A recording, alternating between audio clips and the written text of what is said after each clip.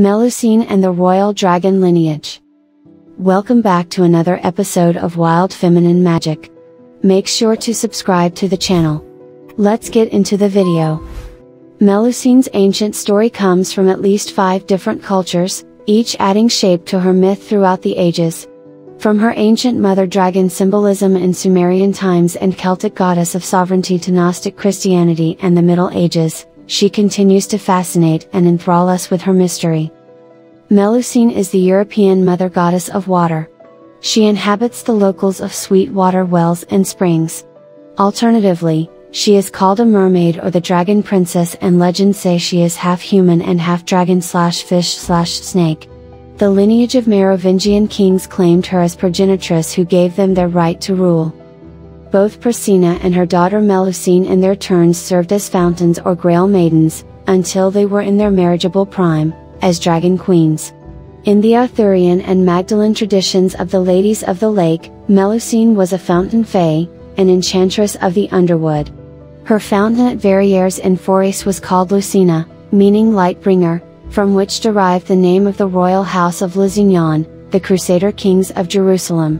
The fount of Melusine was said to be located deep within a thicket wood in Anjou.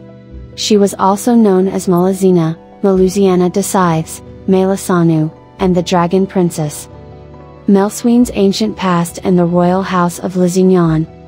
The Merovingian kings and their mythos is related to the narrative of Melusine, and specifically, in her non-fictional incarnation as Melisande, the mother of Fulk V, Count of Anjou and daughter of Baldwin II.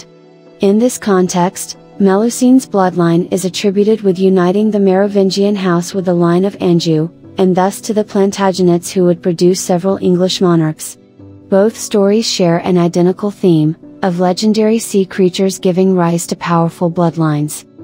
Regarding the legendary line of Frankish kings known as the Merovingians, it will be recalled that the mother of their founder Meravi, or Meravius, was believed to have been raped by the Quinator, a mythical sea bull.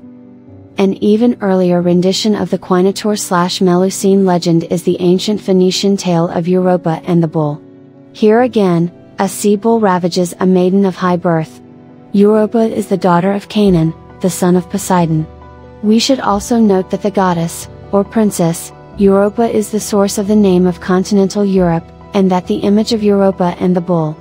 Here we see the connection between Melusine and Ariadne and Dionysus, as well as Persephone and Hades. In history, there is abundant evidence of a Sumerian Melusine and a Celtic Melusine. In early Christian churches she is often in the company of a male partner, who is depicted either as a bull, a fish or a green man. Together they stand for the sacred couple that symbolizes the marriage between heaven and earth.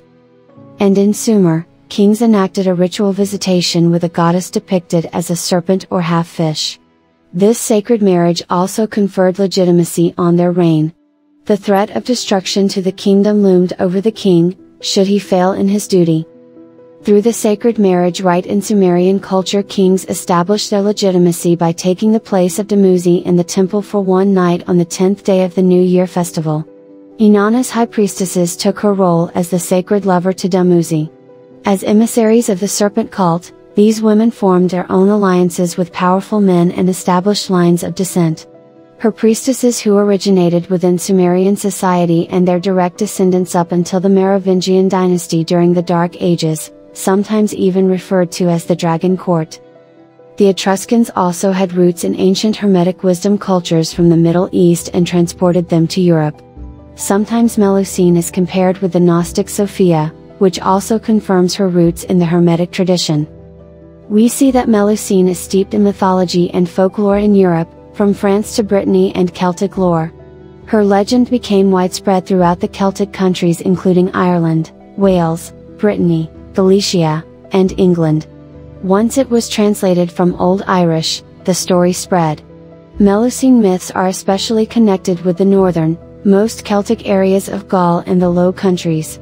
Sir Walter Scott told a Melusine tale in Minstrelsy of the Scottish Border, 1802 to 1803, confident that the reader will find the Fairy of Normandy, or Britannia, adorned with all the splendor of Eastern description. Melusine is one of the pre-Christian era water fairies who were sometimes responsible for changelings. The Lady of the Lake, who spirited away the infant Lancelot and raised the child, was such a water nymph.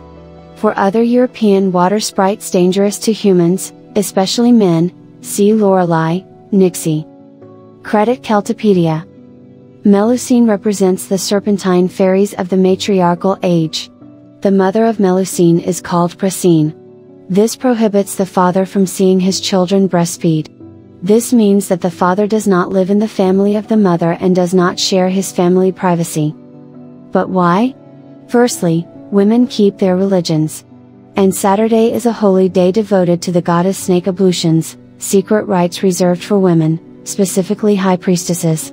The men are not allowed, which is symbolized by the ban on the husband to see his wife on Saturday because it is the day of worship of the serpent. Melusine is a high priestess, and the fact that she married a man is not only harmful to the privacy of the matriarchal family, but this excursion takes an even more dangerous turn as man tries to include not only matriarchal family home, but also in the priesthood and the cult of the snake, originally reserved only for women and elected and initiated.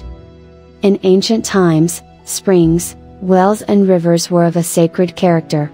Caves near the Seine were filled with statues of devotions to the Sequana nymph, now at the Archaeological Museum of Dijon.